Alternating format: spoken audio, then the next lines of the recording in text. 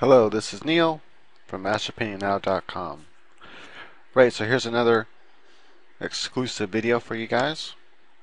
Now I know I haven't been making, what I promised. That was I promised to make one video a week.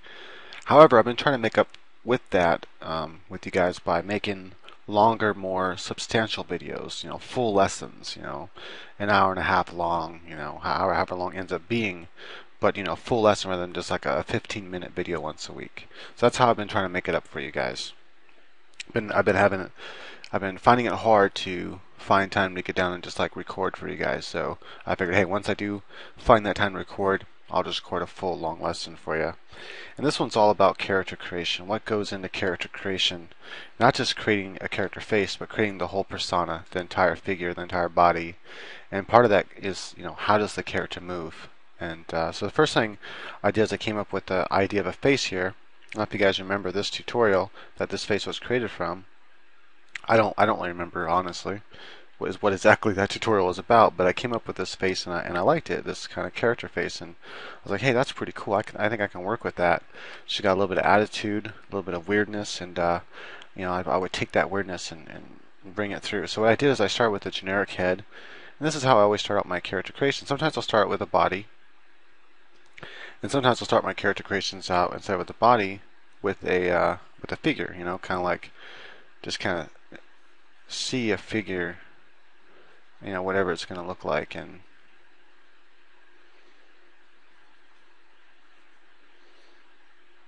maybe they're more like a sad kind of figure like this, and hair comes down and moves. Just a quick like sketch, and something like that, long kind of sleeves with big open sleeves, skinny at the top, and maybe just a little perky breasts, and then this shirt kind of comes down. It's a kind of side view.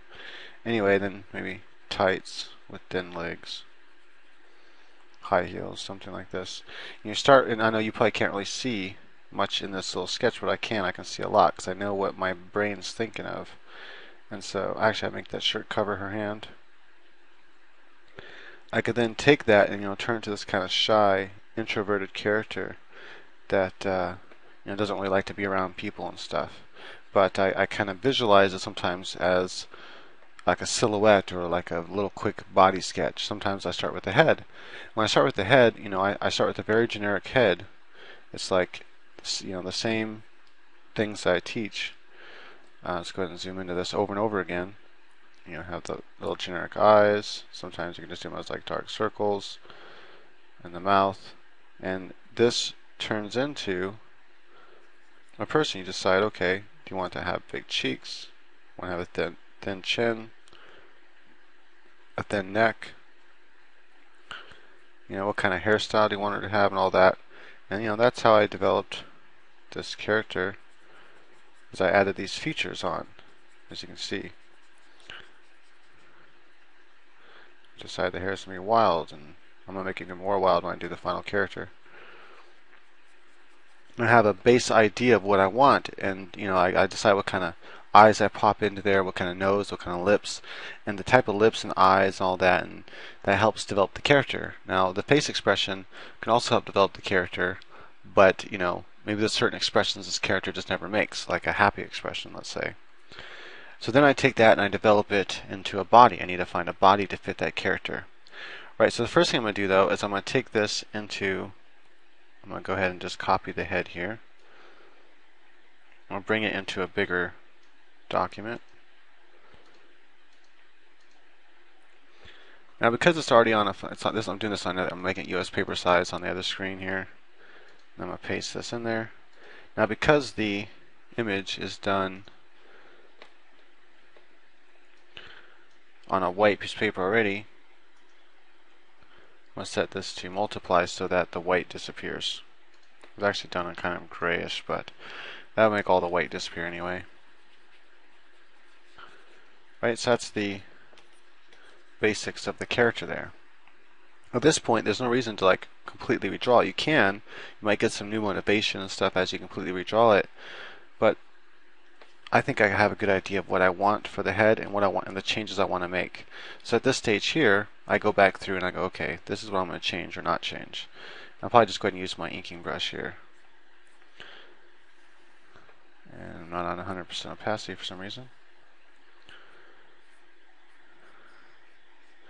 I decide I really want to go wild with the hair with this one.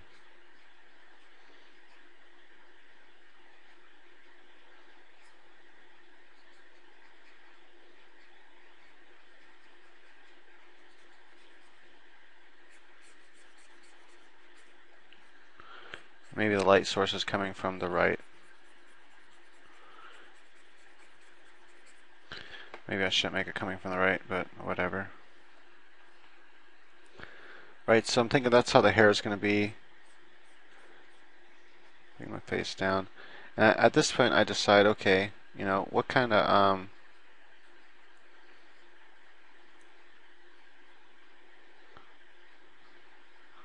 face do I want her to have? Do I want her to have more of a rounded face to give that kind of young look? Because if I give her more of a rounded face, that's going to give her more of a young look. If I kind of go with something like this, that's going to give her kind of a more young look. But I think I'm going to go with the more older kind of teenager look here. At this stage, you know, I keep my lines loose. I'm going to give her a really thin neck here.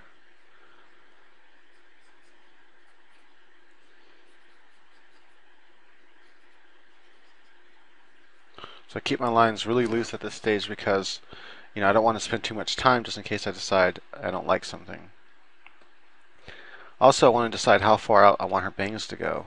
And I'm thinking, I'm only making go out to here, and I'm thinking I like more of the, you know, spikiness. Maybe not that far out actually. Let's come back in closer.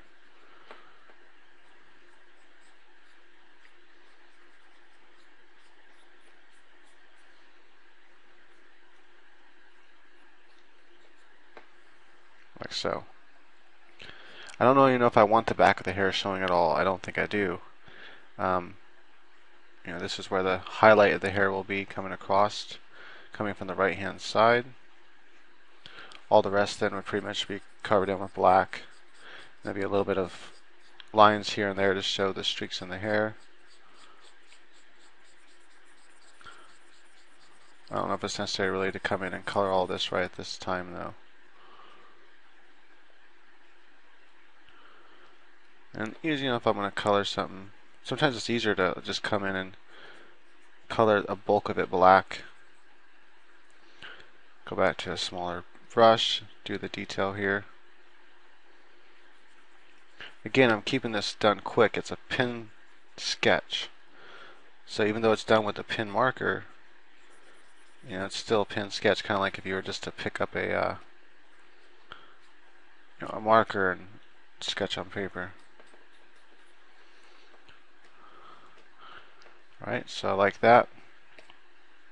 Next I gotta decide if I like the eyes the way I did them. I'm almost thinking it might look cooler if I have a slight break in here. Gotta think, you know, is this a single character I'm drawing? Is it a comic character? These are all the things I'm considering. Does she have a slight Asian in her? Things like that. I kinda like that mean look to her. Bring out the eyebrows right there. I like doing that with the eyebrows kind of come forward to a spike and then they kind of come down. And I'm going to have this just be a slight.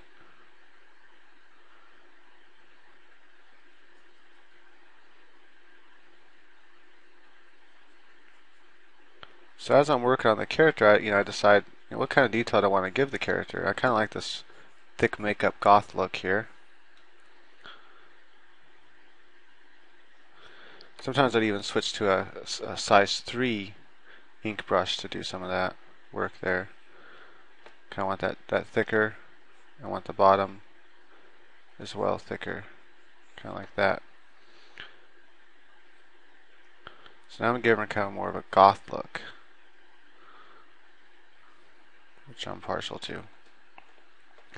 So we kind of see some of the differences that I'm making to her.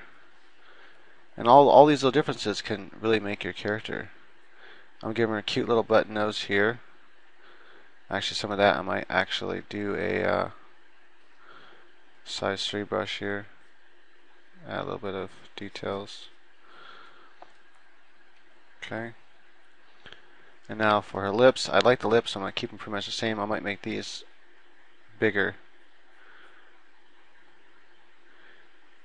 Maybe leave that line kind of broken at the top of the lip there. You know, every little choice you make when you're designing a character, all that I'm going to make the right side lit up, not the left side, because I'm considering the light source is coming from the right side. And so I'm kind of shading her that way.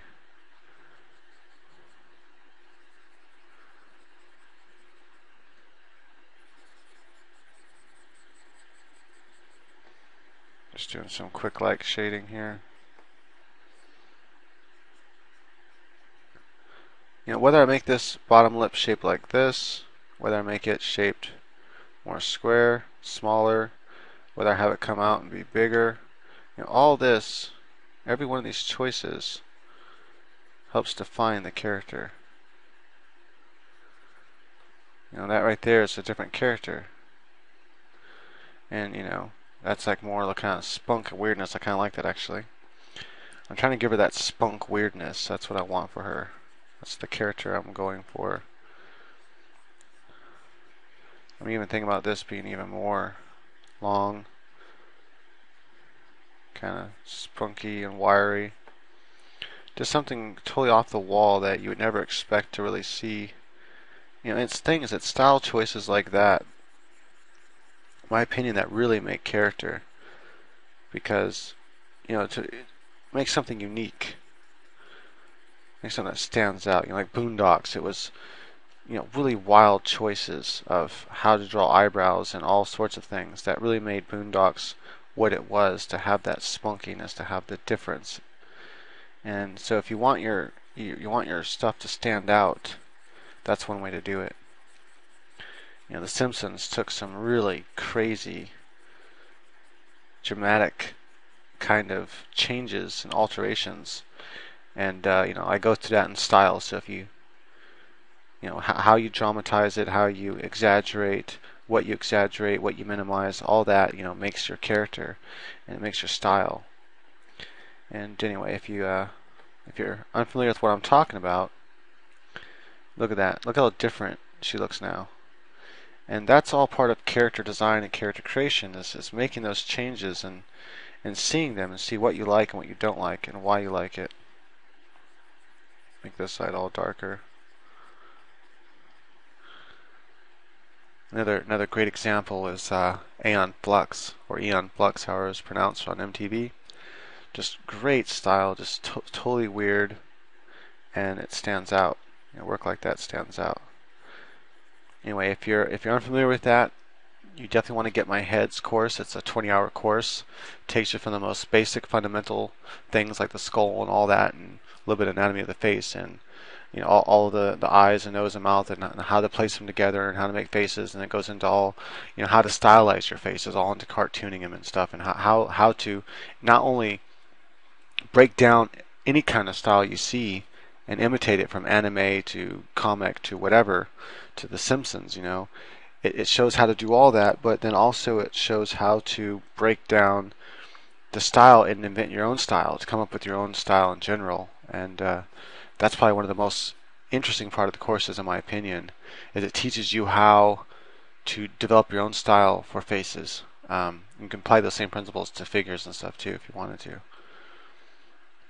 Right, so I think that's where I'm at now. So now I zoom out and I think, okay, well, what kind of character is this going to be, as far as, you know, how is she going to look body-wise?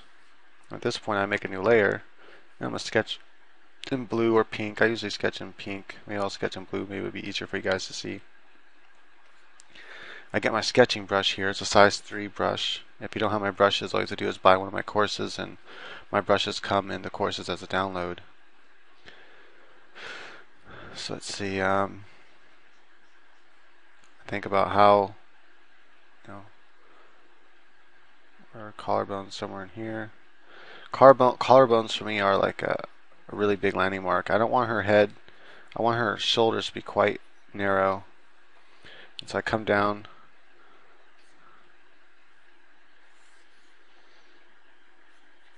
Right here, that's how wide I want to meet. Typically, make that side a little bit wider too.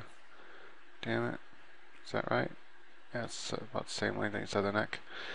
Basically, I think it needs to be a little wider on this side. Basically, the figure is about the same width of the head on each side, but I like, with especially my more feminized characters, is make it less than that for the widest width of the figure, either the widest width of the shoulders or the widest width, which is usually the hips. You can kind of take out some measurement here for the head and then kind of just roughly duplicate it, or you can first draw the body, then plug the head into that, however you want to do it. So that right there is going to be about the halfway mark. And I just continue to duplicate that length. I want another 4 of them, so I'm going to go with the typical 8 head body. If I decide I want to change it, I can. But that's what usually I fit everything into. The hips aren't going to be as wide as this widest part here. The widest part is actually the hip bone that comes out. Not the hip bone. This is the hip bone, the pelvic. You kind of do that at a triangle or something if you want, and that kind of works. That's not the widest part of the figure. The widest part of the figure is actually where the legs come out. That's where the femur bone comes out, and then the femur bone comes back in and down. You just kind of like make a slight angle like that for the bottom of the legs. Knees are going to be somewhere in here. At this stage here, I don't really focus so much on like a pose or anything. I'm trying to develop a figure, so I'm going to keep it very basic. Just a very basic front pose. That's usually how I first develop my character. And then from there I decide different things. I'm thinking about anatomy. I'm just kind of doing some basic skeletal structure anatomy here. I go through this in my anatomy course. I teach a better way. My Master of the Human Figure course is good. Don't get me wrong. It's definitely worth having. It comes in my 7-course bundle.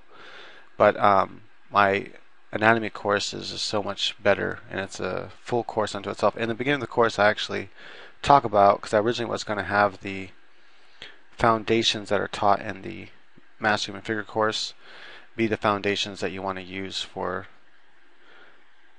the course. So I'm like, nah, I might as well make an all-inclusive course. And then partway through recording the course, I decided to include everything. So it's an entire course unto itself. There's no prerequisite knowledge needed. You can be the most beginner of beginners and take my anatomy course. It takes you from the beginning to the ending, and it's 65 hours, and you will be able to draw the figure like you never could before. Now, one thing I notice here is I go, wait a minute, I kind of made like the halfway point. The halfway point doesn't seem to work totally as the halfway point. So what I do then, instead of having to redraw anything, I'm just going to take this halfway point here and just extend it. Since this is a basic skeletal structure, it's not that hard to do that. And go, okay, now I like that better. And I can think about style. Do I want it to be more of an anime style? Do I want it to be more of a comic style? Do I want it to kind of just be, maybe my own style? Kind of come up with something of my own. It's up to me. I want longer legs, shorter torso. All that kind of thing comes into play. I think I like this ratio here. Sometimes I kind of keep it generic to start out at first, just to develop a, kind of a figure, because every change you make is to make a difference in your character. How big the breasts are, how big the hips are, all that to make a change in the overall appearance and feel of the character. Do I kind of want to be more mature? Do I kind of want to be more spunky and like small? I can make a, really more of a smaller body style, more with really, really thin neck, larger head, really thin arms, thin shoulder ratio, small breast, really thin waist. Come out here with the maybe wider hips. Come down. Have the legs. I can come out with something more like that, and that would be kind of a cute body style, and it'd be more cartoony, and maybe that would even, fit more of like a really wide horizontal hair here, more of a Disney character. And that's kind of a cool idea. I could go with it, but I'm going to design the body here first, and then maybe I'll go with that as an ending result, and then maybe I'll pose her or something like that. But this is my thought process I go through as I'm developing character. Notice how I can really exaggerate that in this character. Look how far out the hair goes in this little silhouette piece I did. It's really more exaggerating. That's probably the end result, what I'm going for. But I start here first to develop and design it. And we'll go into a little bit of, imagine where the end of the rib cage is here. Kind of pull out the rib cage. Remember, the rib cage doesn't, it's not super wide. Kind of do like an oval basically. You have like a triangle thing, the Superman underwear down here. You have the oval here for the rib cage. And you kind of just bring up into that oval. And you have the sternum. The sternum's not super long. And you have like that halfway point from here to here, where you have the wrist and you have your elbows. And then you can start, developing the character on top of this, and you have your shoulder blades back there and everything. But knowing all that anatomy, that's what, know where the muscles attach everything. Your breast muscles attach here, come to the arm, take about half of the collarbone, come down. That's your pec, but it comes all the way down to the end of the sternum, which is about here, and partly down to the end of the rib cage there. And anyway, you can think about that anatomy if you want to, and the breasts kind of fit on top of that. They have, I imagine like a hole first, and then I imagine that's like where they're attaching. Then I imagine where they're resting on top of the rib cage. And the breasts go way up there, but you're not going to necessarily draw all that part of the breast. And I go, okay, do I want the breast that far out? Do I want it more in, like they're more propped together? And again, all these choices you make are going to affect the overall look of your character. Again, lay the breast onto the rib cage, more realistic approach here. That then turns into that muscle, the pec muscle. The deltoid comes here, and it goes over that, wraps around, and it connects onto the collarbone, wraps around away from view, and connects back onto the scapula. Comes down to about the halfway mark of this bone from here to here. That is the humerus bone. Oops. And so I develop more of a generic body at first sometimes. It's like, okay, at this I'm not really thinking too much about clothing or anything like that at this stage. I'm thinking about more what's the overall body style. Is she gonna have thin arms, thick arms? She's gonna be thicker, she's gonna be thinner. I'm really gonna bring her rib cage in here. I might even make her rib cage thinner. Come out. Love handles. Now keep in mind the love handles attached to the iliac crest, which kind of comes out wider on a female. So our love handles appear to be longer. This belly button is usually located somewhere around, actually more around here, right around the top of where the top of the pelvic, whole entire pelvic bone, if you imagine it as one big bone structure. The top of the legs attached to the bottom of the iliac crest, and they come down to your knees, and the inside of the legs attach here and come down. Now this stage here, leg has to come out there to account for that bone. The bone actually touches the end of the leg there, by the way. You can feel it. If you press against a skinny person, you can feel the bone here, and you can feel this bone here. That is the iliac crest of the hip, and then the part of the femur bone. So just basic mannequin, keeping it skinny. And at this stage, that's pretty much all I need to develop my character, because my character is mostly clothing. But that's kind of the base body type I want. I don't want like super huge breasts or anything. And sometimes it's you might find it easier to think about the form here and go, okay, so there's a rib cage here. It comes down. You kind of imagine that whole oval here first, where you had the rib cage.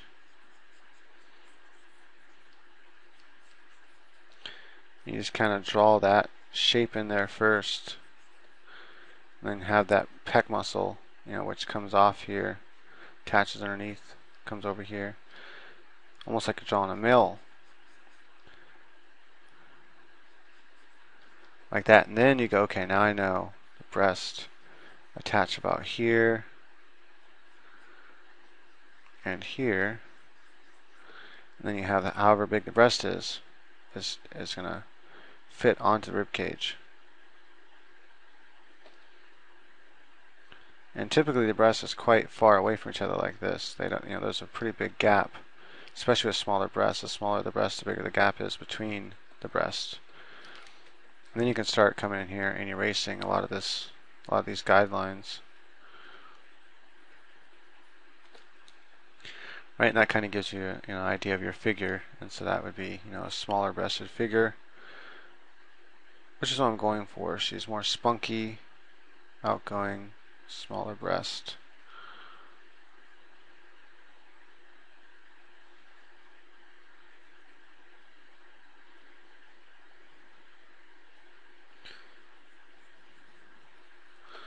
Right, now at this stage here, I begin to design clothing. I begin to think, well, what kind of clothing does this character wear? I have all kinds of clothing to choose from. There's no reason for me to go all out right now and draw like a full-on body, like a naked figure, because I'm going to be just adding clothing onto it, and then the part that I don't add clothing onto, I'll go back in and I'll draw that part of the body, that part of the figure. I'm thinking she kind of looks like she has a little bit of Asian in her, and I kind of like the Japanese culture. And I kind of like how they dress and stuff. Is kind of interesting. I kind of want her to have kind of a weirdness to her, so I want her whole outfit to kind of reflect that weirdness and that gothness. And this is a stage that can take a while. You might go through several renditions before you come out with something that you're really happy with. And so you start like with another layer. You have like the basic body there, and then start with another. That's what I like to do. Start with another layer, and maybe even start with a different color. That way you can easily see what you're drawing on top of and drawing over. You might even look at things like Hiroshima type girls and stuff like that, or cosplay, to get ideas for, don't just like directly still them, but just to get ideas of what you might want to draw. One thing I kind of like is like sometimes I like with a neck, they have something tall on the neck here. So that's always something I consider. I like this look. Where the shirt, it comes up high here. The seam, say the seam kind of works into more of a V, and then it comes over here, and the other seam is here, like this, and then it come out to a full length. There's wrinkles in the shirt here, and it has this kind of, and it comes out and down with a big sleeve that covers half the arm. I kind of like that look. It's kind of cool. And so I'm thinking I might use something like that. I might end up giving her a different kind of, this is just like thinking. There's usually always wrinkles in the, it just comes with studying clothing and knowing where wrinkles happen in the figure. It's probably going to be part of a course or be a course unto itself eventually. That is how to... I do have a really cool tutorial for free on my YouTube channel all about clothing and folds and stuff, so that is definitely something to check out. I'm thinking about doing a full course on it and go like more detail into clothing. Let's kind of pull the... You got to think about how it's going to stretch over the breast. Sometimes you can do that. You can sometimes do a dip more to kind of show, the breast more. Oops, it's usually always this bottom plane that's more in shadow on clothing when you have the breast there. Right, so I'm kind of digging that. Then I might make it kind of might make the ribs thinner even. I might come out and make this. Make sure the clothing always wraps around whenever you're putting clothing on the figure. wrap it around the figure. What I mean by that is, so you have the rib cage here, right? Zoom in. If I want the shirt to be here, I want to imagine it's wrapping all the way around the figure. You know, the figure is like kind of a tubular thing, and it's going around. So when you come down, you want to pull that clothing down like this. See, so now it's like boom, connects over here, and then see. So this is a part of the rib cage coming down. That's part of the clothing bunching around. Pull a couple wrinkles. You can see that it's going around the figure, as you can see. Depending on the perspective too, whether you're looking up at that part of the figure or looking down on that part of the figure, typically the waistline is usually about the horizon line in most situations where the camera's going to be at. You got to think about where your camera's at too. But for basic design, I imagine the crotch area right here, that being where about the horizon line, and so everything below the horizon starts going downward. And so if I were to put some type of stocking on her, it's going to come down like this. It's not going to go up, right? Unless the horizon line is down here more, and we're kind of looking up at the character. Then you would draw the stocking like that, or the boot or whatever. Otherwise, it's like this if the horizon line is at the crotch line. And everything that's above the horizon line has kind of arch going up like that. So the shirt here is going to have a slight arch going up.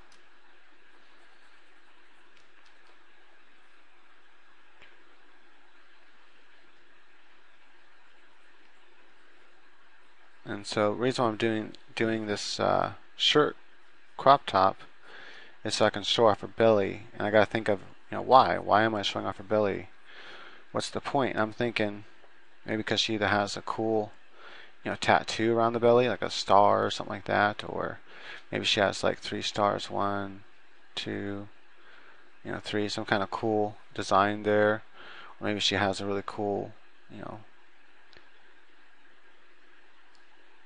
belly button and something hanging on it, kind of jewels, something that stands out. I like to have a reason for why my characters going to be dressed in certain clothes. And if you're doing a comic book, you really kind of draw the same clothing over and over again. So you want the characters to be recognizable, and they typically will wear the same clothing over and over and over again.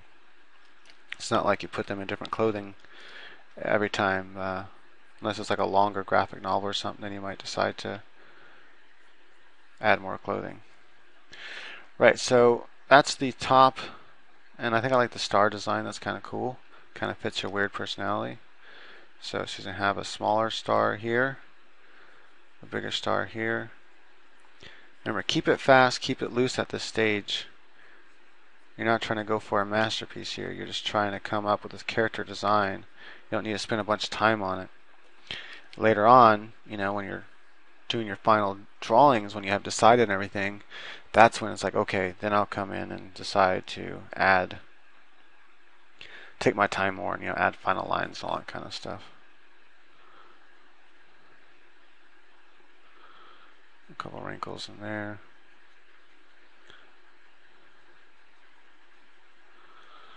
Alright, so far I'm kind of liking this idea. It seems kind of cool. I've already added a little bit of sway into her hips here by pushing this in a little bit and pushing this out a little bit.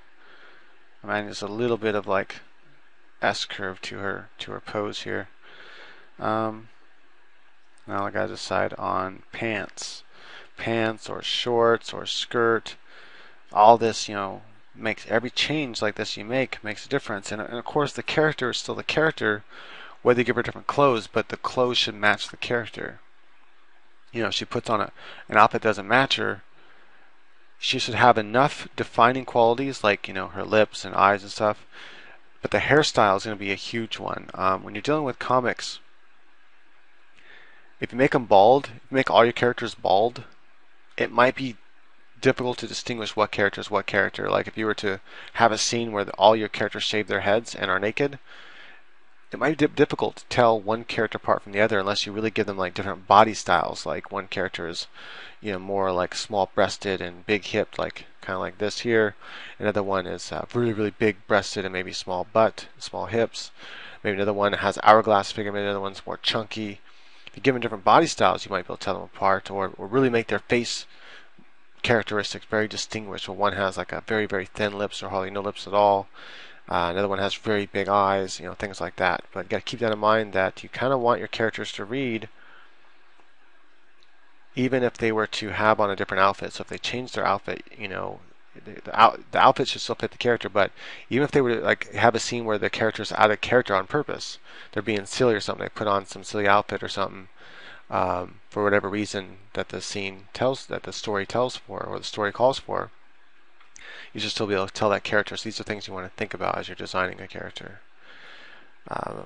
Landmarks, basically. So her hair is a big landmark.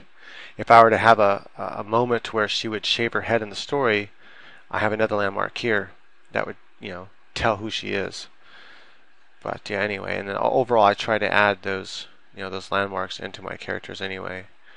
Okay, so I'm talking, and at the same time I'm talking, I'm thinking, what kind of fits her character, what kind of fits her weirdness, and I'm almost thinking maybe the shirt gets really tight in here, and the reason why it gets really tight in here, when it gets big again, is because she wears like leather bands or something. Come across here and come back around, and I gotta think about the leather bands. They're coming across and they're coming back around. They're going around the arm. They're not just flat. Maybe they crisscross. Come around there. Comes around.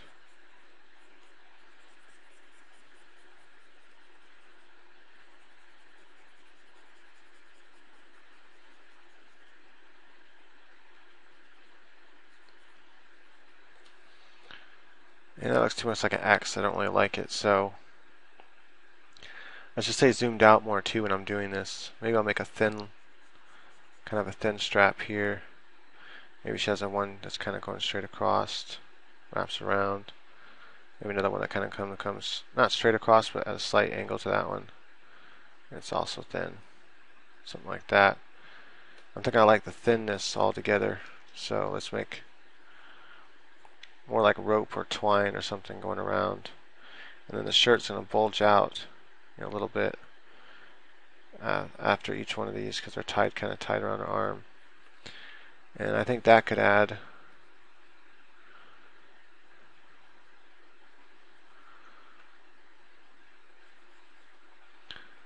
let's kind of change it up a little bit.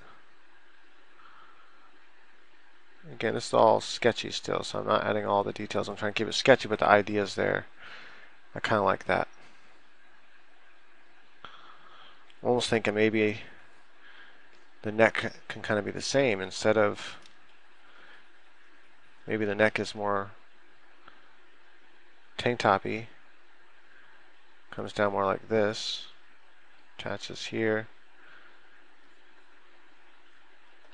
This is just a that's just a seam. Maybe the seam is more right here. Maybe the shirt has these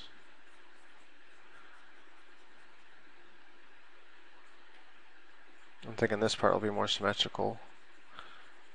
Straps that come across like that and come around her neck. That continues to go around the backside. I imagine it's continuing going around the backside of her neck like that, like a collar kind of, and wraps on the other side. Attaches there and there on the shirt. Maybe there's two more that attach here and here. Something like that. Let's have a middle line here. Let's make this a little more symmetrical.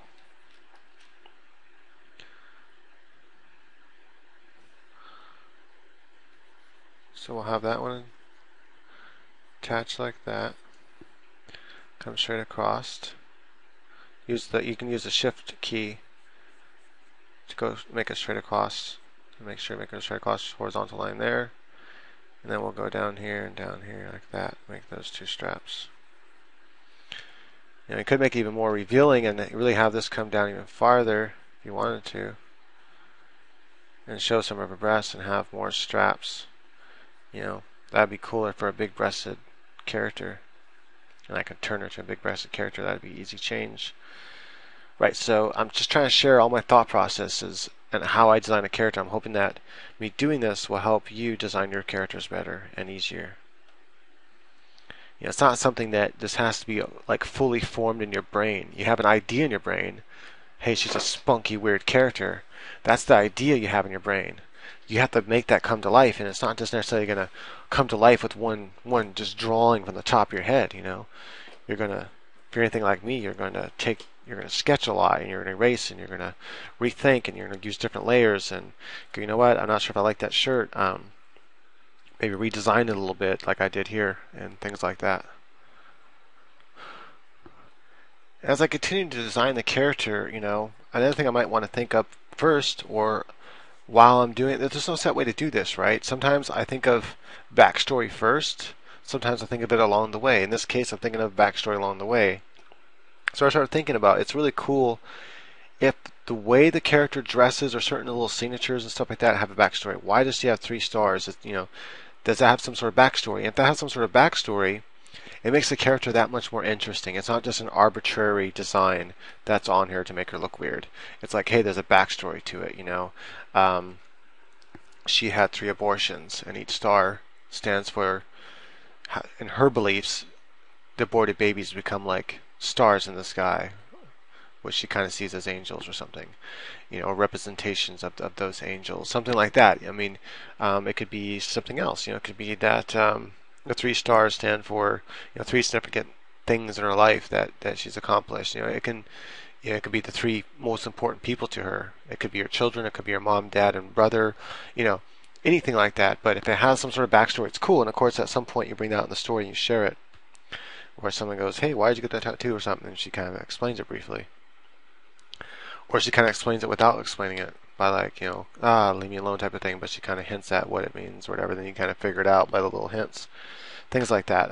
Interesting ways to tell backstory. She might, you know, wear straps around her wrist, or not her wrist, around her elbows area, you know, for a reason too. It might not just be, hey, this is a cool costume design. It might be she wears those constricting type straps for a reason. There's some backstory to it, like she likes being tied down in bed or something like that. You know, you don't learn that till later until there's a scene where she's like, strap me down. You know, you're like, oh, maybe that's why she wears those. It never actually explicitly states it in the story, but you can intuitively figure it out. Things like that. I have several ideas for the bottom part of the figure. I'm thinking a skirt would be kind of cool. Skirt, maybe tight shorts underneath. There's all kinds of things I can do. Maybe shorts. I'm trying to think. I also might even want there to be some like bracelets down here, and maybe these bracelets they wrap around. You know, they got beads on them. Maybe there's a couple of them, different colors, and they kind of make it tight again. And then this cloth right here kind of folds out like this and has like seams. These are all little design choices you can make as you're going along and decide to change if you don't like the overall look of something.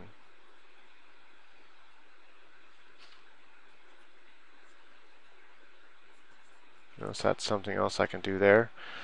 Let's see here. I'm thinking skirt, so I'm thinking a lowrider skirt. She can have like a lowrider skirt here. And along with the lowrider skirt, you know, maybe she has these kind of panties where you can kind of see part of the straps, and this kind of, you know, synchronicity. And you know, you imagine maybe the panties start right about here. That way I can say, okay, yeah, they're not visible. The skirt covers that part, and these straps continue. And you know, imagine this goes and it wraps around the body over here. So you kind of want to imagine that wrap around the body. Anyway, this is like there's a motif here. Right, with the synchronicity of the straps everywhere showing, straps neck, strap here showing. It you know, it fits that motif. There's some continuity throughout the design, and I'm looking for that continuity here. Again, I'm gonna wrap this around. One thing I think is kind of weird is cool belts. So I'm thinking she might have a really big cool belt that she likes to wear, or maybe So this is going to be the belt area. Or maybe she's like, she likes to wear her belt like this, where it kind of comes down and kind of straps down like this around the leg. So it's like loose. Notice, all these little things I'm designing, I'm thinking about on the fly. And that's something you can do. Yeah, and then maybe her skirt as well can have a slant like that. Where it comes up like that, the skirt has a slanted design to it. It kind of matches the belt. Again, you have synchronicity, continuity between the design aspects that you're going for. You can see where the skirt could fit a normal belt, but she chooses not to have it do that. Now that's kind of cool. There's many other things we can do with the skirt. We can make the skirt more, normal, like that. We can add, a layer of fluff to the bottom of it. We could make it, all kind of jagged and cut off, like cut off jean type material. It could be leather, but in this case, if you have all the little white strings, it could be cut off jean material, and that looks kind of cool. There's so many things we can do with that. Let me think, what else can we do with it? You can make it one of those kind of more typical Harajuku style skirt.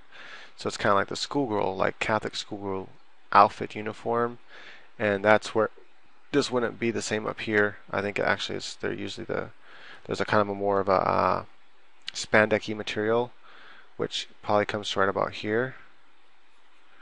This is all kind of more spandex-y. It's probably going to be pleated, or not pleated, but what's the word I'm looking for? Like flannel type design. And then you're going to have, starting from each one of these, you'll have these kind of things coming here.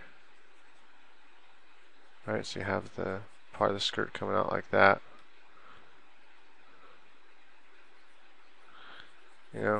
That kind of design there.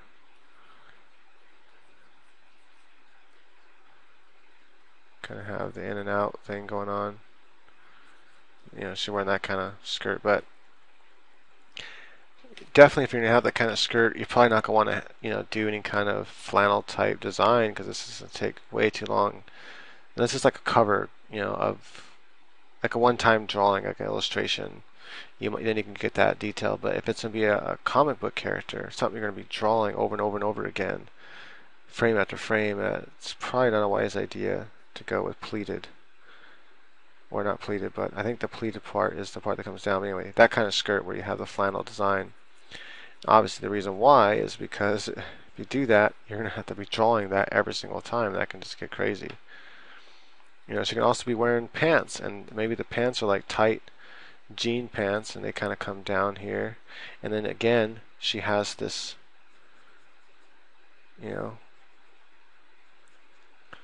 leather strap motif, and there's some story behind it, Like I said, she likes to be tied up, whatever the story is. That gets, thin around here, and then comes around her calf. Maybe they come down like this kind of style, or maybe they continue like that. She could just wear straps around her legs in general without the pants, but I'm liking the idea of a skirt, so let's go with that. I don't know if I like that style of a skirt or not. Still debating it.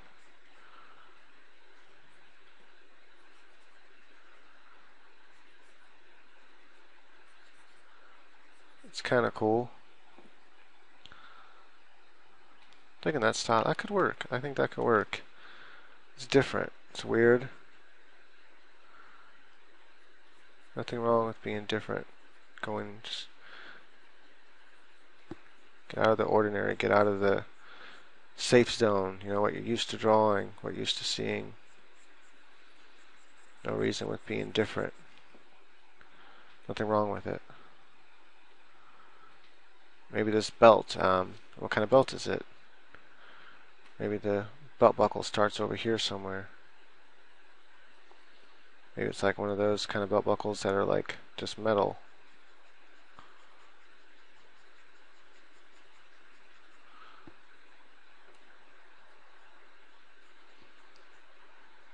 I'm trying to think if the belt has any, maybe there's no holes, you know, it's more of like a military like belt. Maybe her father was in the military, and so she inherited his belt, and so she wears it all the time, and maybe it has his initials on it.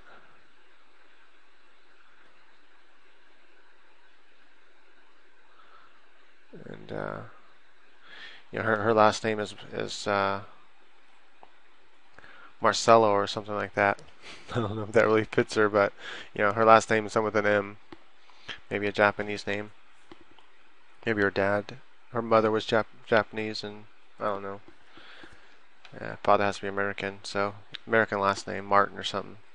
And maybe her first name is kind of more Japanese. But anyway, the whole point is that you know her last name, and then you know her first name doesn't start with an L. Let's say her first name is like Sherry or something, and then you know her last name is Martin, and so you're like, that belt's not hers. You can tell by the initial, there's an M on it, so it's most likely. And then she talks about how her grandfather was in the military, and you see it's a military belt, and you connect the two.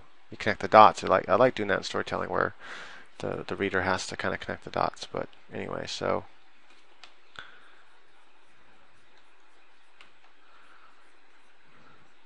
don't forget the muscles. You know, on each side of the leg, you have this muscle kind of comes around here, the serratus muscle. It kind of comes all the way around about here. So you kind of add that into the anatomy of the leg structure.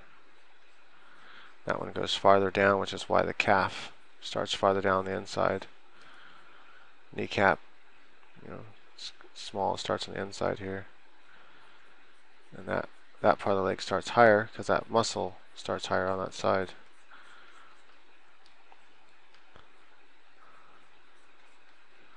All stuff you learn in my anatomy course. Stuff you don't really learn in my Mastering Human Figure course. Mastering Human Figure course is more of a basic course. It's also a much shorter course. It's like a figure starter course more than it is a complete knowledge of the human body course where you can just totally master the human figure like you never could before.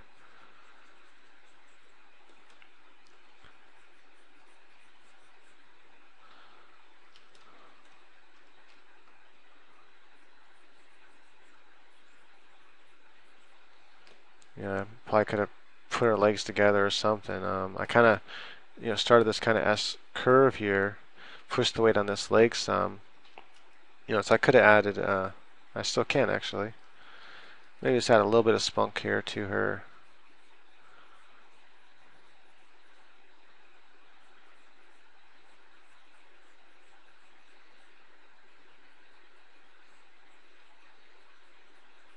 Still, that's a little too far over. We're still going to have a front view of this leg, but it's going to be more turned in. We'll still have that same muscle there.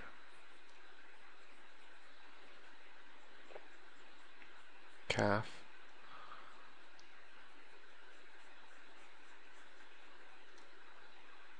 Kneecap.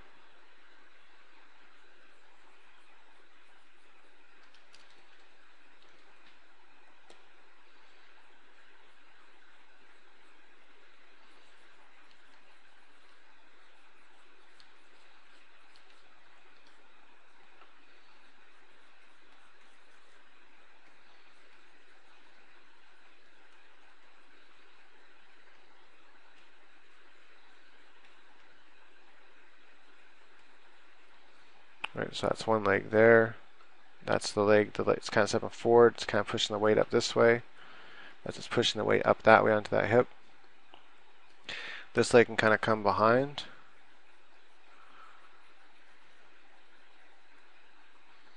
Draw kind of through the character. Sometimes you just draw opposite C's like that. Let's go ahead and do that in another color so you can see it. Boom. There and there. I don't know, let's just do it in black. I want to really show opposite C's here. Let's do it in bigger brush. like that, and just kind of see the opposite seas if you're doing the gesture drawing. I can't remember what color I was using, doesn't really matter. I have to redesign or redraw the skirt now. I'm drawing through the character though. See the leg. Shin bone comes in there.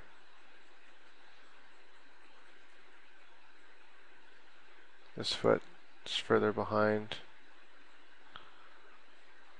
Definitely chose a different color, didn't I? It almost seems like it's all drawn a lot darker than it was before. Let's make this foot bigger because it comes in front. Right, so now you have one leg kind of come in front of the other.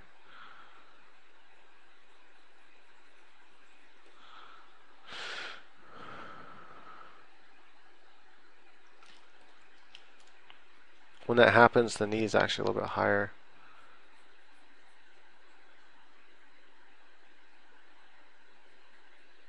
Knee starts up higher like that, and that'd be the something like that. Doesn't matter, a lot of that's going to be covered up anyway. Now I got to redesign the belt and everything to go around the leg now. So the skirt,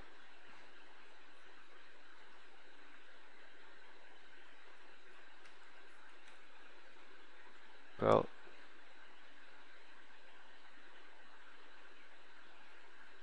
oh, I'm using a size 5 brush, that's why. Forgot to switch it back to size 3. I was like, why is it fucking drawn so damn big? So dark. That leg is kind of turned a little bit, you know, you see kind of a side view of the leg, so the knee is kind of more out like this.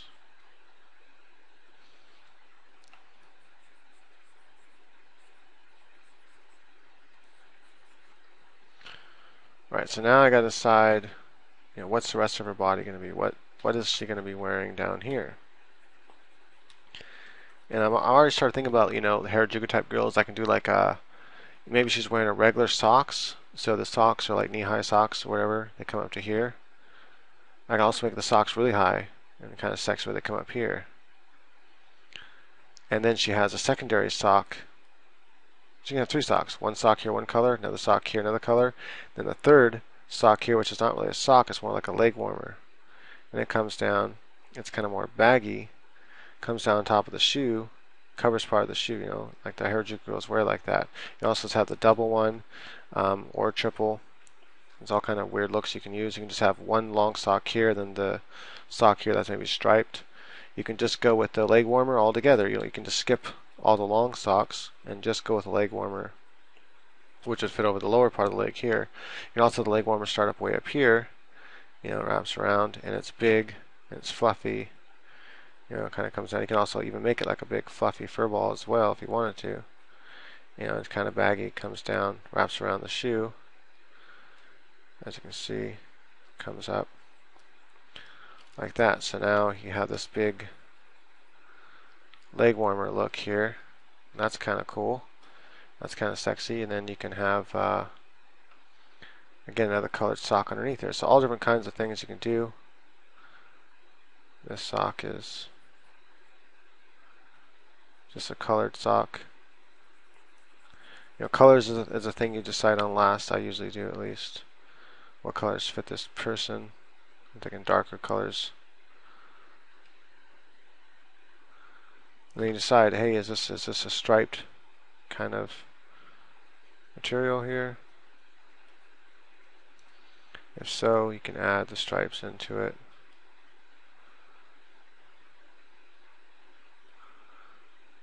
Maybe not that much. Maybe even. And you know, this is where it gets complicated too, because you have to think, do we really want to draw stripes every single time we draw this character? Or should, you know, just use a solid color, because solid color is easier to draw. And this right here takes a lot longer to draw every single time. Also takes a lot longer to ink and color each time. Then you have to think about the wrinkles and how it affects the stripes, things like that. So that's something to consider. kind of liking that idea. It's got some attitude behind it and weirdness, and it fits her character, I think, the character I'm trying to develop here. And she can still have stripes, you know. She can wear around her knees, she can still wear leather straps, thin leather straps or ropes, you know. Just depends on what I decide I think fits the character. Like that. So she wears that over her sock. And this leg warmer, you know, it can be a lot, you know, it can be boom, it can be like one of these poofy ones, you know, like the ones that go-go girls wear. More of a go-go dancer type style, all one solid color.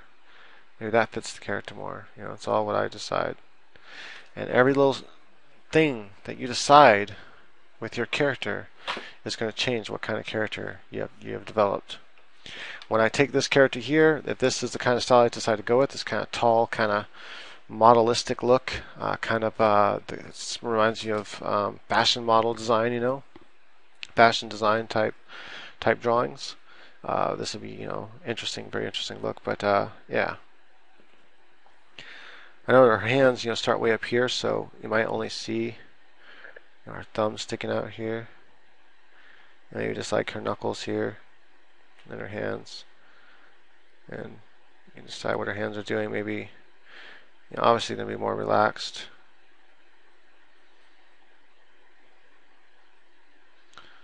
And maybe these fingers are somewhat going straight. And I kind of, you know, usually draw the hands like that, very simplistically at first. I might even make that cover more of the hand.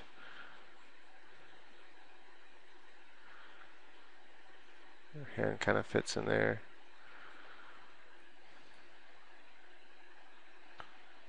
Might make the sleeves longer though and cover like most of her hand where just sort of the fingertips stick out. That might look kind of more cute. Okay, so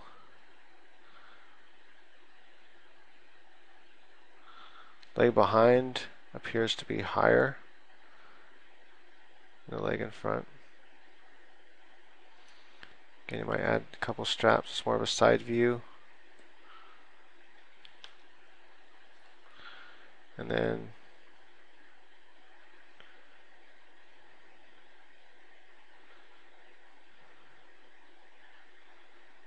it's covering most of the shoe.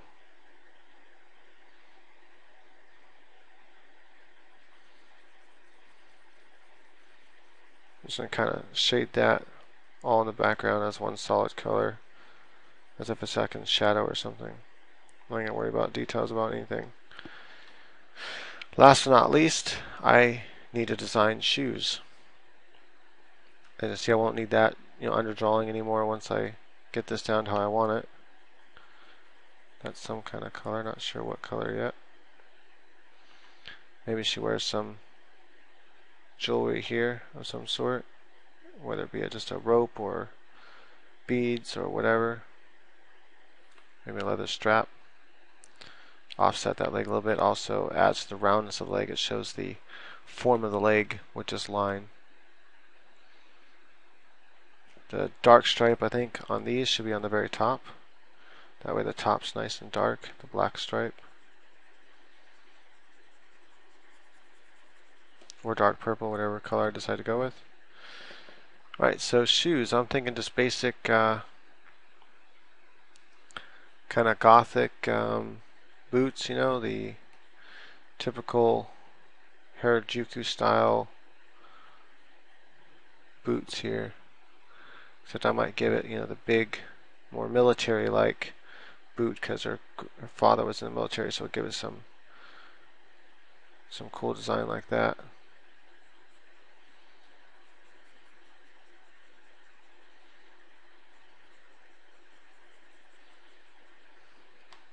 As I give it some more clod humping, boot stomping kind of look to it.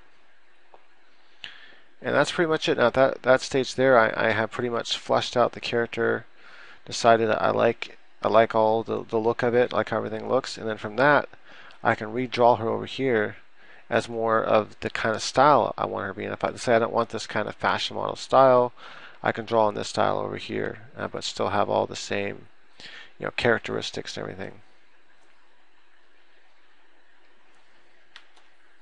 if I was working with pencil, maybe a blue pencil, I would take my kneaded eraser and kind of erase it just a little bit so I can see, but not see it too well.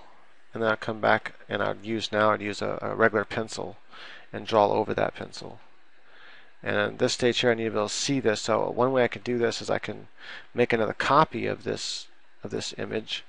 I can also go to Windows. I forgot to make another copy of it, but I think you open document, new document. You can make a new document. Let me see what that does. No.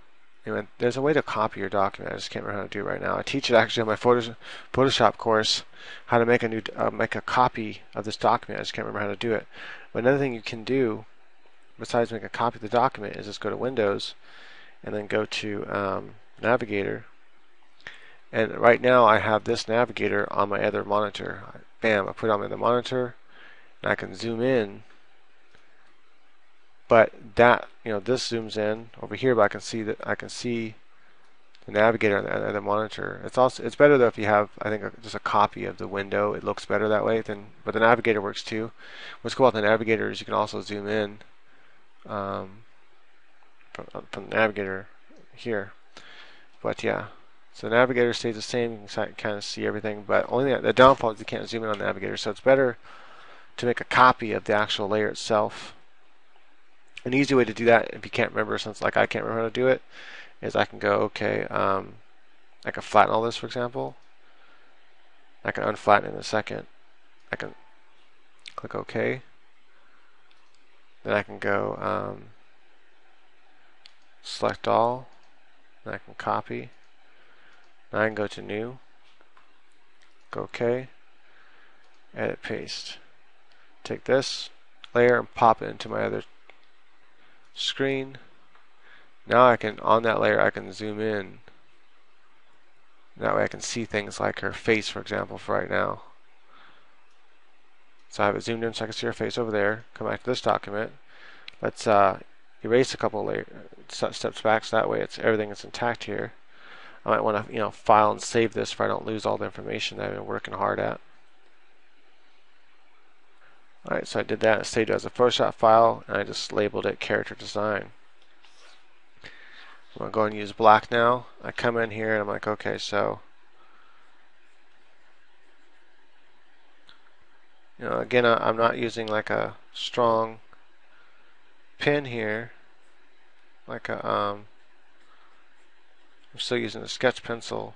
The reason why is because I'm not going in yet and doing a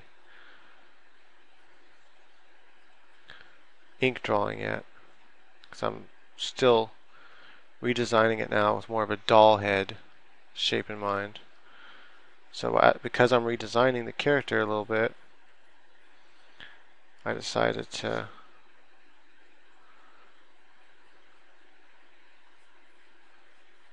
this will give it a younger look as well.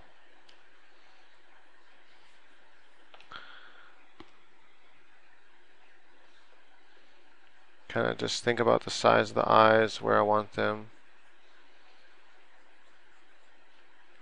the nose, mouth.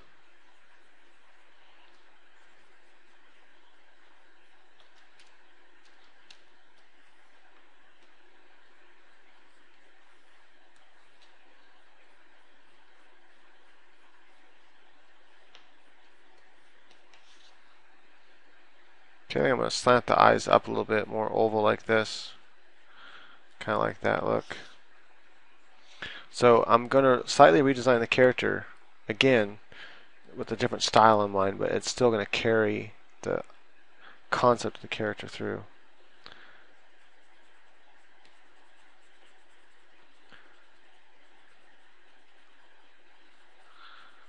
Kind of want it more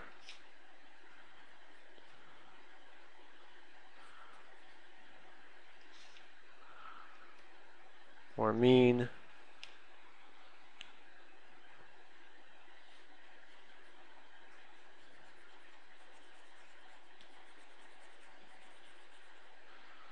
And so you'll see then my character will go through another change.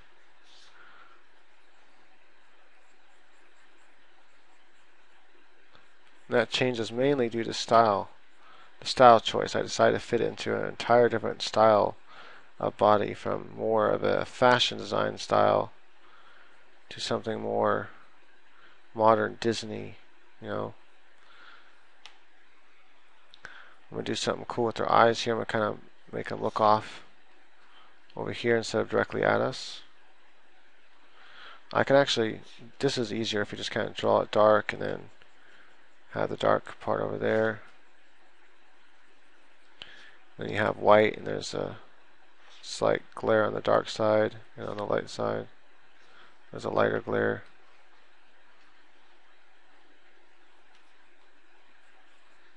I like this kind of style where it comes thin, thick here, the eyebrow, and it comes down to this little point. Add some makeup to her, and shadow in general, because there would be shadow there. Not eyeshadow, but natural shadow. I want more of a button nose.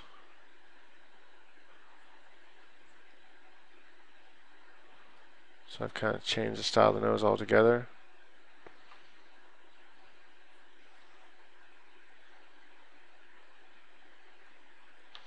The lips I think I'll keep pretty much the same. That is, you'll have these tall, thinner part of the lips here, and it's going to come down to this cute little smile. I'll really exaggerate the sides here, almost like a doll or clown or jester or something. I kind of like that look I had going. Then we'll have a thinner bottom, slightly off-centered bottom lip here.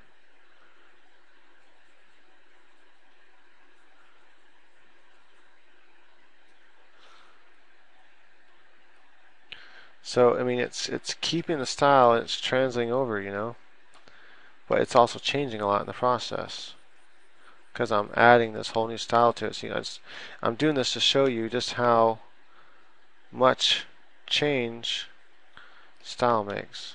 When you add a whole new style to a character design, it's like, dang, that really freaking changes the character a lot. Now, I'm really exaggerating the character more now, really pushing the envelope more.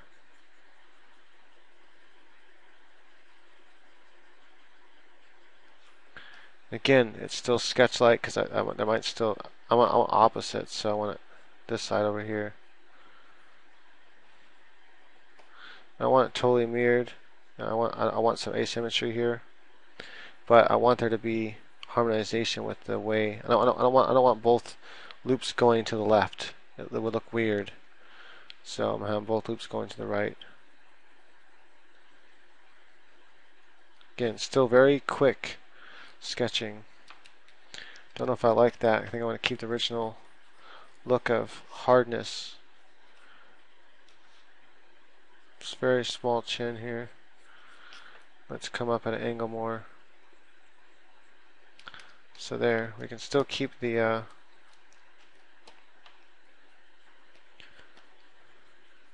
some hard lines to hair is kind of interesting too. The original kind of character design there. Okay, so that's cool. She still looks, she still fits the part. She's still like the same character. I'm gonna go with a really thin neck here. Then we'll come down to the small body. And let's go ahead and add the straps. First we'll come down more of an angle. I like this better. One strap is going to be here. Wraps around the neck. That one comes straight across. I like to keep this rather symmetrical.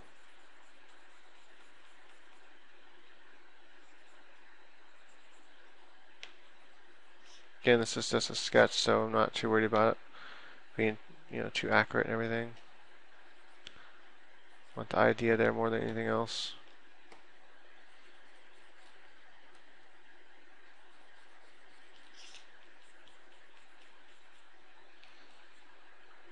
Might have a choke collar right here covering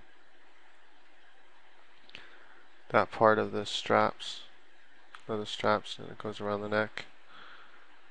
I like that. I like the original V design here. Continuing the straps. Cool.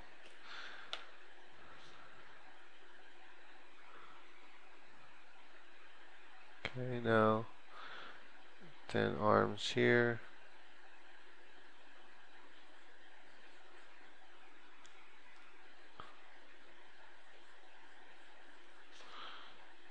Beaded pearls come around here.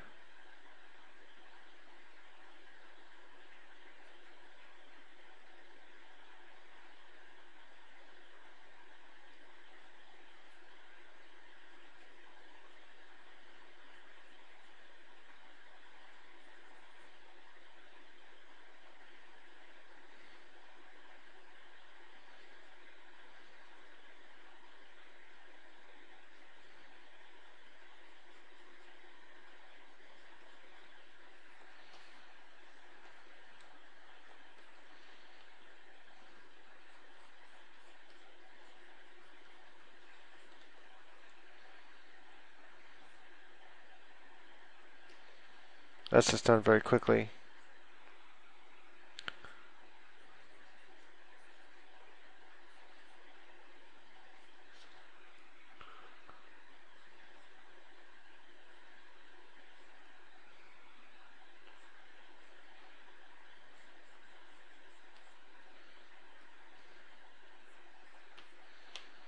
Might show a little bit of seam here. Seam over here.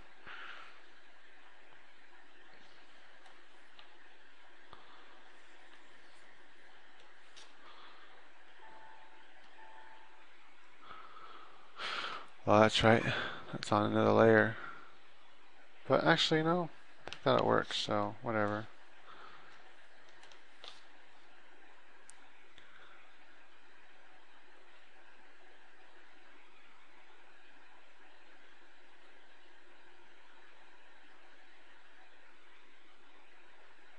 No, not like that actually. It's kind of, let's go more like this.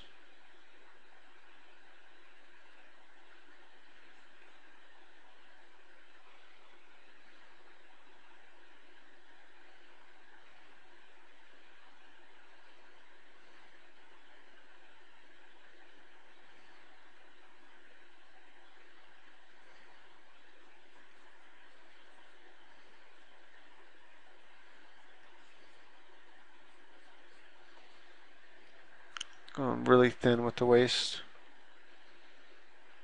And a couple wrinkles up there to the top part of the breast.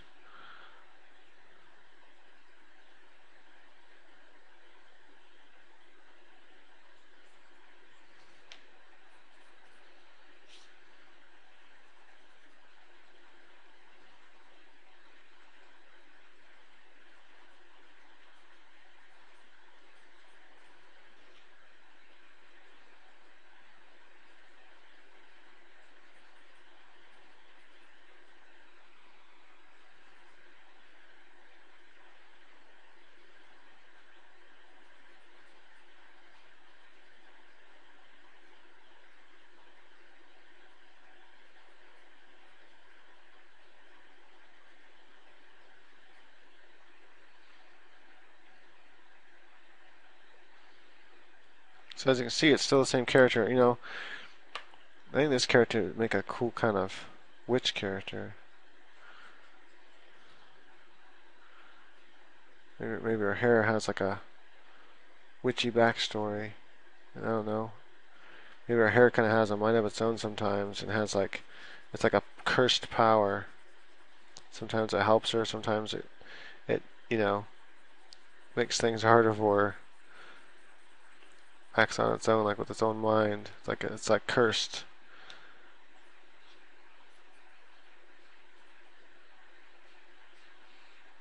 Sometimes it decides to like ruin her dates or something, you know. Slaps her boyfriend's drink over on top of him.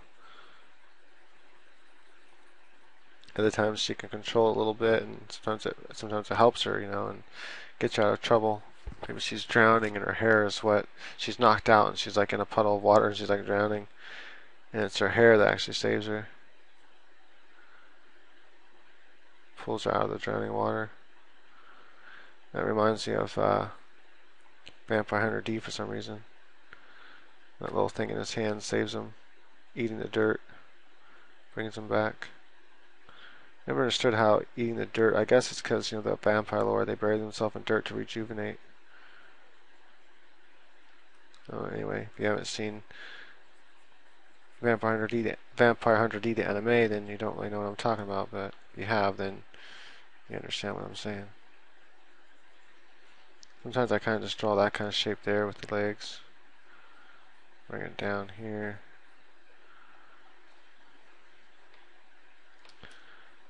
Alright. And so from here, just to have the skirt, just to have the belt here. Belt's gonna come down, wrap around over there. See, now I can really exaggerate the belt. I can make it big, super big.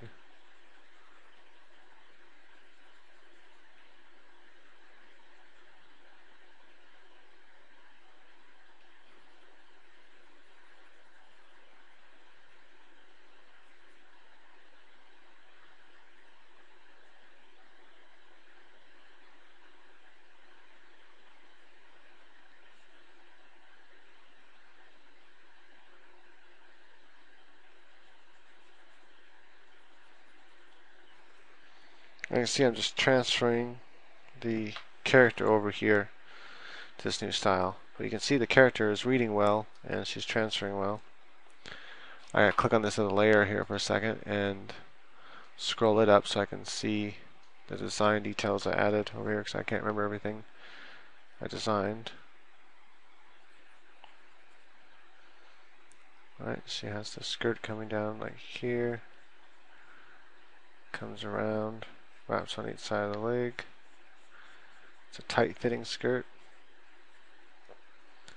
First leg comes down kind of in front of her here. She has the leg warmer socks going around.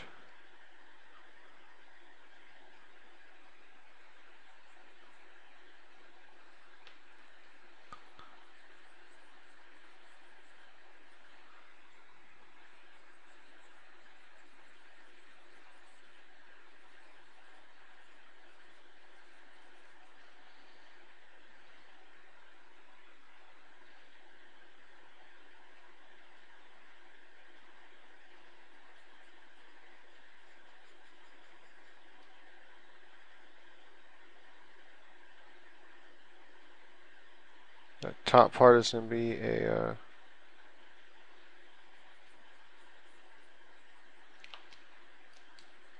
like I had done before. The top part is black stripe. Lost my train of thought there for a second. That's because my sleeping pills are kicking in. Anyway, after what I'm sketching, you know, I just kind of hint at the rest. No reason to carry it out because I might be able to change that. I might decide to get rid of the stripes altogether, you know, so.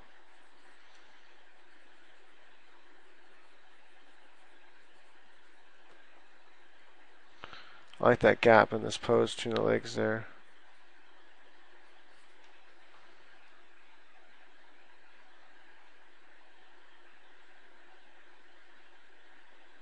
That's the colored high sock.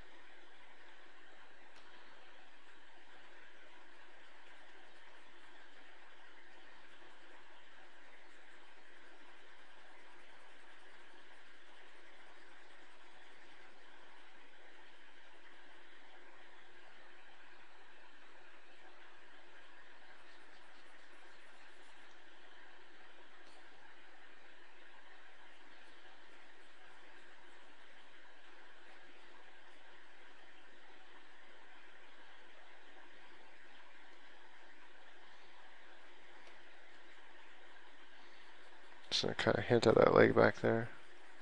Gets in the shadows in the background. Right, so you have it. Same character design, but you can see how much she changes a little bit when I add her to a new style. But you can tell it's kind of still the same character, but I really like that style. I really like that character. She's really spunky and cute. I don't know. I like it. I think she came out really cool. I hope you guys liked it too. Hopefully this doesn't help you when, as I shared my creative process and, how I go about designing a character, and you can see how I had to erase some stuff, and I might even, sometimes it might take me, I did this quite easily. It might take me a while sometimes to really develop a character. I might find myself really redesigning aspects many times, redoing the skirt 5 to 10 times before I'm like happy with it, or go from skirt to shorts to pants to different kinds of pants, and before I finally settle on something that fits the character. But I like that. I think I decided to take out the bands on her knees. I think she looks better without it, and do I really want to draw those extra bands every single time in the frame, when I'm drawing her in a comic book? And things like that, you have to keep in mind too when it's a comic book character versus if she is just a single time character, where she's only going to appear on the cover of a book or something, single illustration or something like that. I think I don't know. I'm rethinking this whole skirt idea. I'm thinking maybe the skirt is just right here and it comes straight across.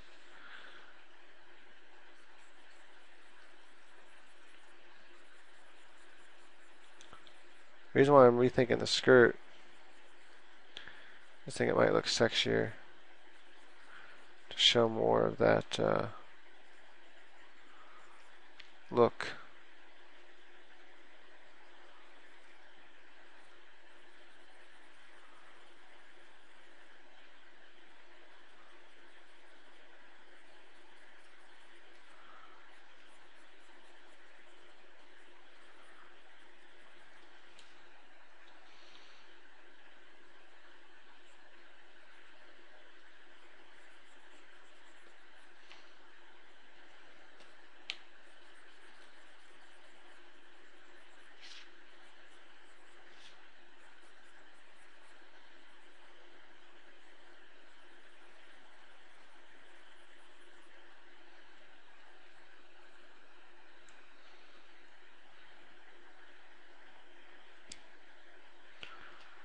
A lot of little changes I might make here and there.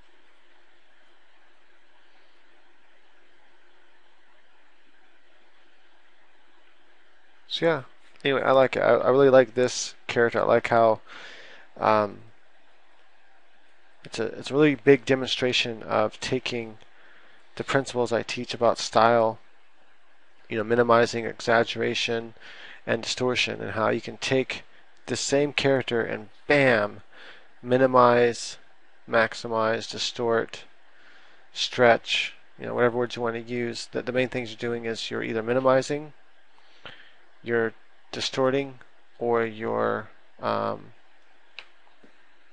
it, brain, it's falling asleep on me. Minimizing, distorting, or exaggerating. So, and you get some cool character like this. I really like the end result. She can really become a comic character. I might actually use her in a story sometime where she becomes her own little character. Maybe do like a couple little comic skits or something like that and put them on YouTube. I don't know. We'll see what happens with that. I really like her. I think she's cool. I might be able to like come up with some. Already started developing a backstory for her and stuff, and so little stories where I can be like a little mini series story that's told in little parts, little sections or something. Anyway, yeah, I think I like that much cuter, smaller character design than the more realistic fashion model type design. She just pops out. The whole weirdness and stuff just really pops out. Either way, though, I think she's a cool character. Anyway, I kind of went so many different ways with this character. You know, the type of clothing I gave her, the type of body I gave her, all that kind of changed.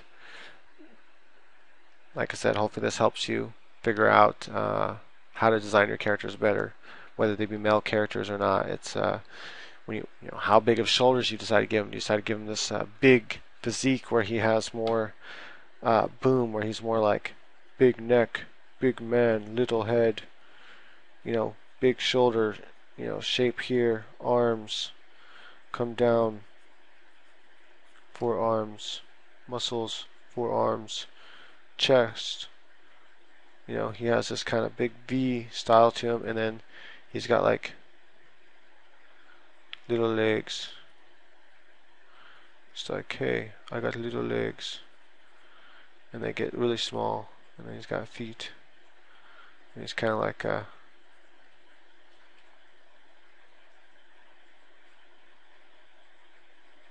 know, some character like that, and he's got big fists. It's kind of more of a gorilla kind of body, you know.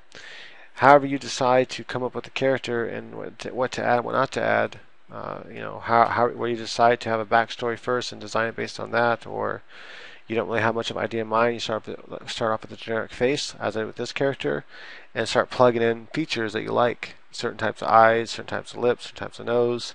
You're like, oh, you know what? Those eyes kind of don't match that nose. I'm going to give it, or don't match those lips. I'm going to give it different lips, or I'm going to give it different eyes. And you keep mix matching the things and changing them until you come up with a face that you like and it has a certain character to it.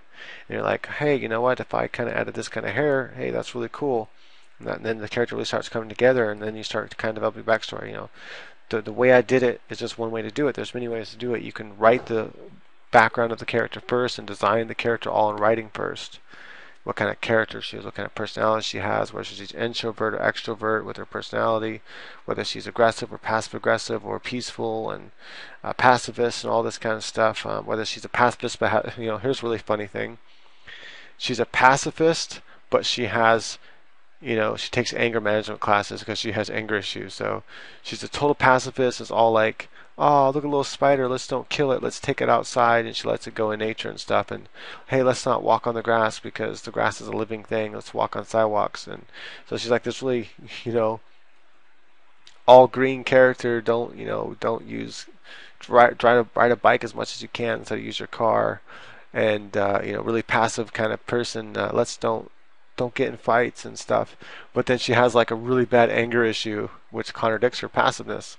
Her passiveness is her beliefs, and the anger problem is some deep stemming thing from her past that she has to overcome. And so, you know, she comes out and just like, oh, gets really mad out of nowhere, almost like a bipolar, because those two, her belief system makes her a very passive person, and she doesn't want to fight or nothing like that. Doesn't want to hurt animals or nothing, not even insects. But then her aggression inside her, built up anger and stuff from her past, makes her this like slow or very quick-tempered person, and she takes anger management classes. And that kind of contradiction is really fun with a character, and actually it might fit this kind of character really well, actually.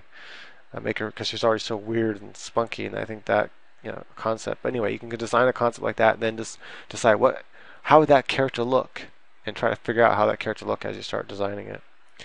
Anyway, I know I'm kind of rambling here, but I think all that talk at the end helps. You know, it's like that big part of the art book that you don't ever want to read.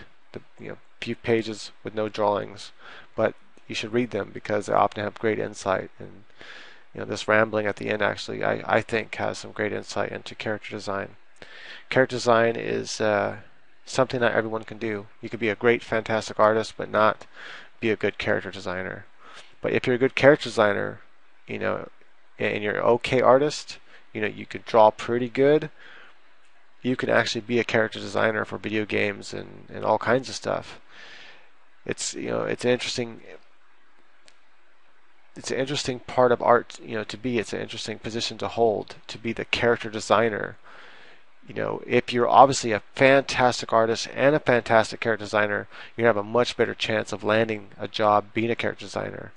But I'm telling you, if you have fantastic character designing skills, but your drawing skills are, you know, like about mine. I'm not like the best artist in the world, but I'm pretty good.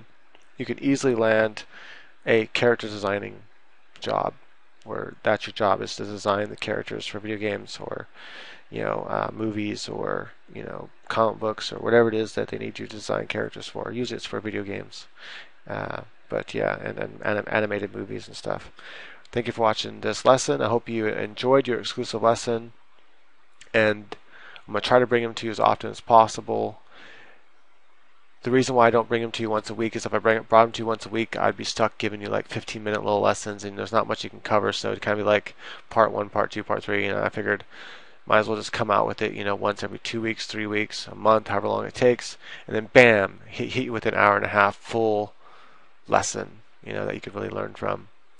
Let me know what it is you would like to see in the next exclusive lesson. Your guys' input really helps, and I'd like to know what you guys like to see. So leave a comment to this video.